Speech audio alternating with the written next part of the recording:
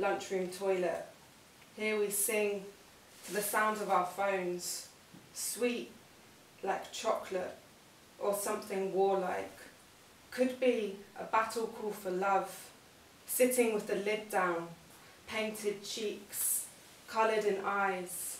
This, our haven, our dressing playground.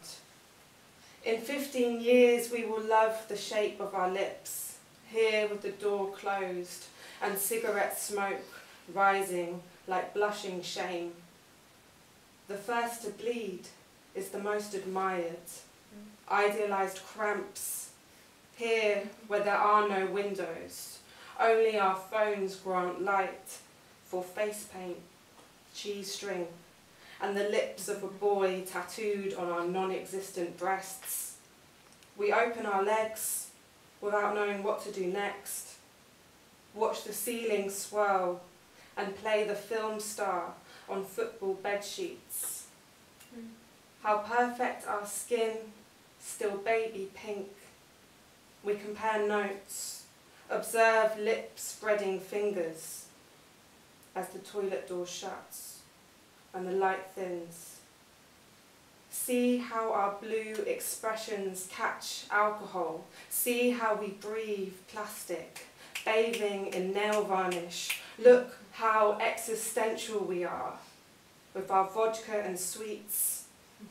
We shrink on stages where we are not allowed to speak. We speak in the voice of a politician, deep-throated and skilled, pretending to know the difference between families kept in cages and the knowledge that one day cold will become the condition of our bones. Our eyes are at peace, but the restless night and the ground teeth will stop us growing.